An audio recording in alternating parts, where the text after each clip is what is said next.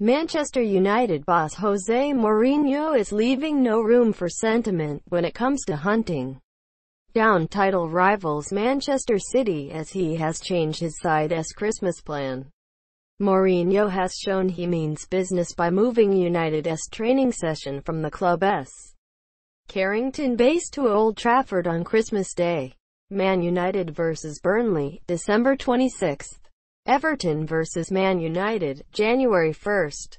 The session at Old Trafford will take place at 5 p.m., meaning players will get the chance to spend Christmas morning with their families before meeting up with their teammates. The Red Devils are then scheduled to make the trip to Goodison Park to play Everton on New Year's Day.